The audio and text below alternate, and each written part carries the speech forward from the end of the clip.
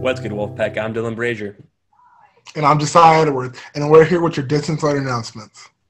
Well, Wolfpack, we have a couple of announcements for you. It's Holiday Spirit Week. For Wednesday, make sure to wear an ugly Christmas sweater. For Thursday, it's Flannel Day to rock with your fire fit. And finally, for Friday, it's Festive Day to show your holiday spirit by wearing a hat or anything else Christmas-themed. Also, Wolfpack, on December 7th through the end of the month, Link Crew will be hosting a decorating competition between the classes. The Link Crew is encouraging all freshmen to participate. The top 3 winners in each grade will get $5 Starbucks gift cards for a gingerbread latte or anything else of your desire. Also, if you participate, you can earn spirit points. Students can submit pictures on Flipgrid using the Google form or this QR code. Now that Joe Biden is president, let's hear more about what he has to say with Ashley.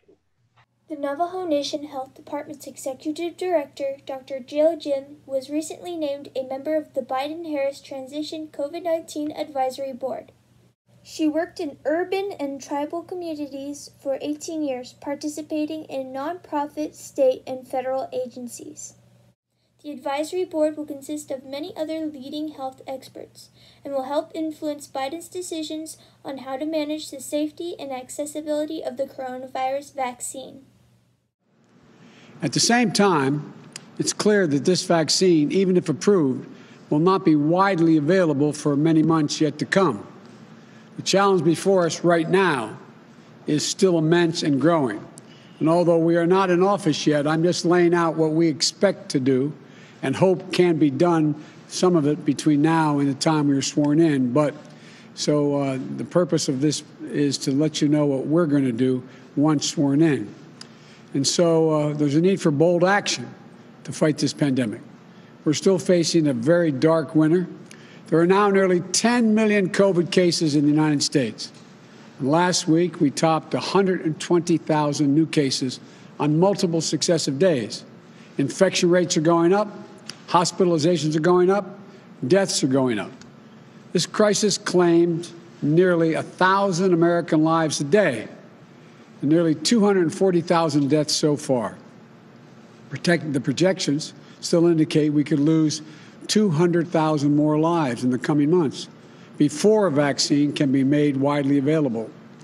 So we can't forego the important work that needs to be done between now and then to get our country through the worst wave yet in this pandemic, to reduce the spread, to save lives. So that's why today I've named a COVID-19 Transition Advisory Board comprised of distinguished public health experts to help our transition team translate the Biden-Harris COVID-19 plan into action, a blueprint that we can put in place as soon as Kamala and I are sworn in to office on January 20th, 2021. And we will seek to add other members to this board during this bring additional important perspectives on public health and expertise throughout the transition. This group will advise on detailed plans built on a bedrock of science and to keep compassion, empathy, and care for every American at its core, making rapid testing widely available, more widely available, much more widely available, and building a core of contact tracers who will track and curb this disease while we prioritize getting vaccines first to the most at-risk populations. Developing clear and detailed guidance and providing the necessary resources for small businesses, schools, child care centers to reopen and operate safely and effectively during the pandemic, protecting both workers and the public. Scaling up productive life-saving treatments and therapeutics, and when it's ready, making sure an approved vaccine is distributed equitably and efficiently and free for every American. Thanks, Ashley. Well, that's all we have for today, Wolfpack. And remember, the strength of the pack is the wolf. And the strength of the wolf is the pack. Have a terrific Tuesday, Wolfpack.